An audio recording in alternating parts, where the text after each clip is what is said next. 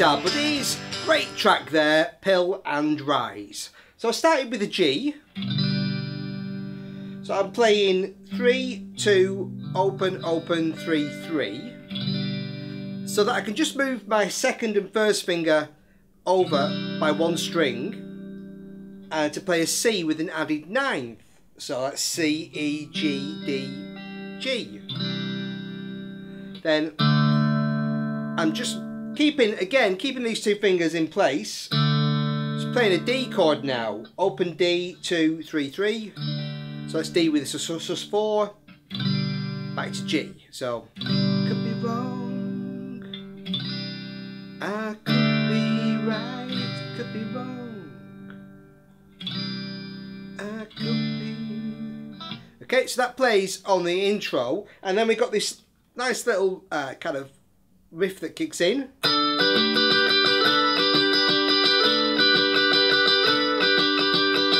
could be wrong, I could be right, that kind of stuff. So I'm just playing 12, 12, 12, a G chord, starting with an added A note, okay, on 14 on the G string. So I'm just playing.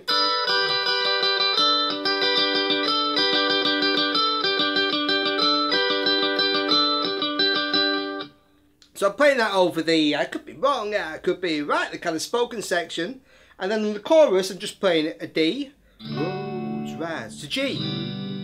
May the roads rise with you.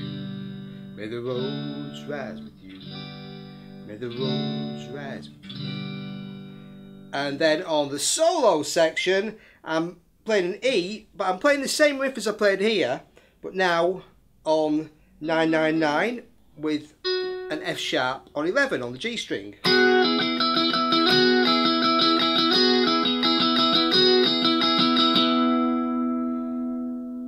Okay, playing that. And then just stopping in the end. We've got a little lick that finishes it, which we'll look at later. But next we'll take a look at the kind of heavier guitar part. So on the intro, I'm just playing power chords. G, could be wrong.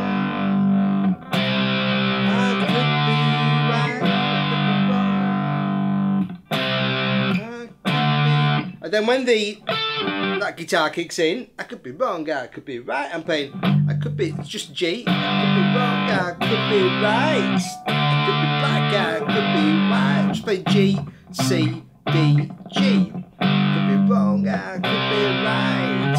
Could be black, I could be white. Could be bad, da da da da. So that goes around a few times, and then on the chorus.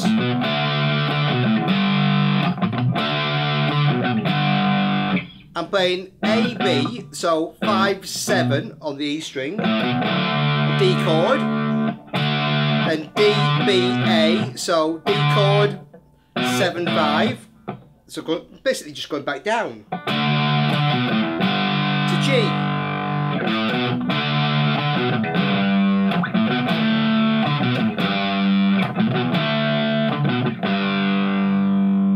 And then over the E section, I'm just playing a couple of power chords. I'm playing an E into a B, while the other guitar's playing the little sort of funky little riff.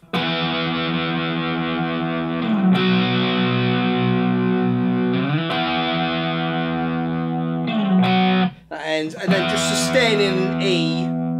There's a little guitar lick, and back into the chorus.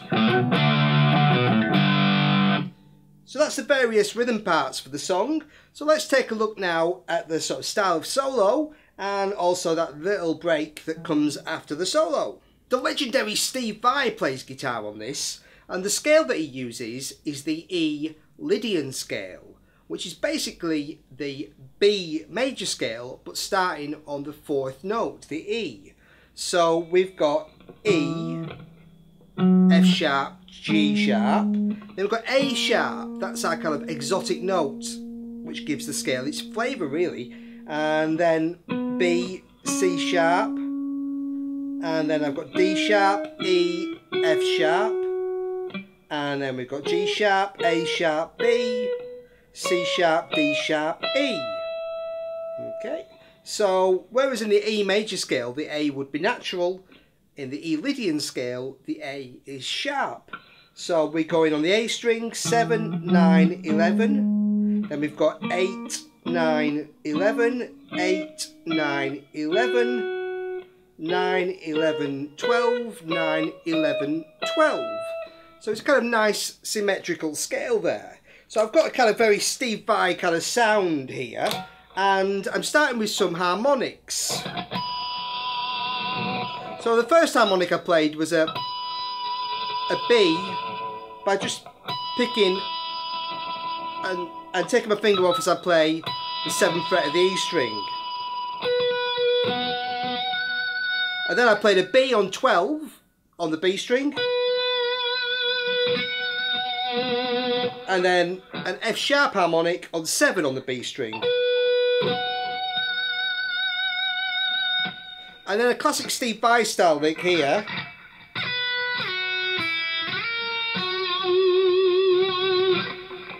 So I'm sliding from E on 17 very quickly down to B on 12 on the B string.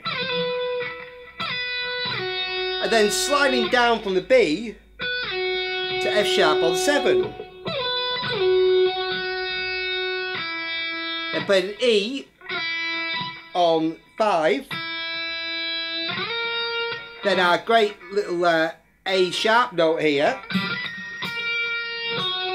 on 11. So that's on the B string.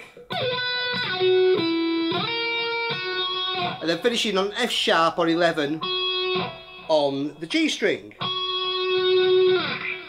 And then I'm just now I was slightly improvising this, so I'm not playing exactly the same, but I'm just playing an E and a B on 7 on the A and 9 on the D string. And then again, classic kind of Steve Vai style lick, I'm playing down the scale starting on B. Just got, but as I'm playing it, I'm just doing some dips with the whammy bar. So just playing on the B string 12, 11, 9, then on the G string 11, 9, and then just adding an E on 12 on the E string. So I'll just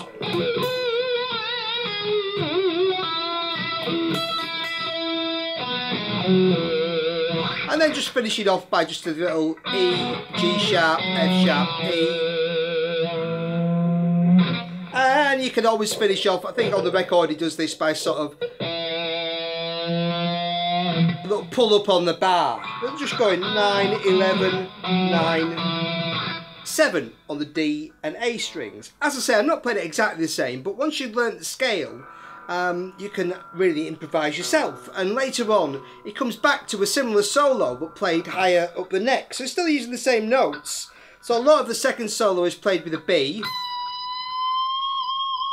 and pulling up on the bar, and just E, and so I'm using the notes around 17, 19, 16, yeah, 18, 19.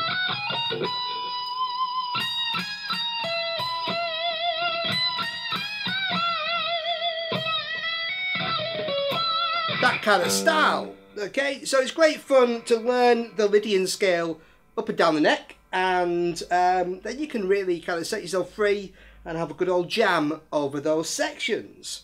So next we'll take a look at the little break section which ends the solo.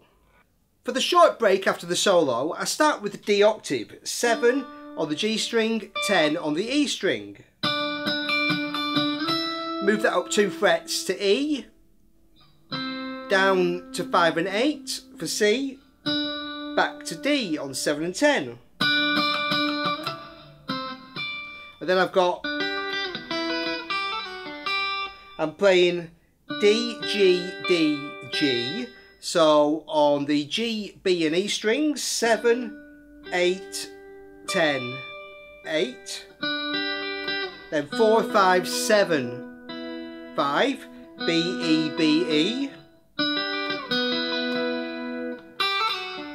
Then a little trill, G, A, G, F sharp, D, back to G. So 3, 5, 3, 2, 3 on the B string, 3 on the E string. So, and also, don't want to forget that I also added a little extra guitar just on the start, on the intro, over the I could be wrong, I could be right section, where I was just playing a guitar with quite a lot of delay, just repeatedly playing a D on 10 on the E string and a G on 8 on the B string, just playing it over and over again. Over, could be wrong, I could be right.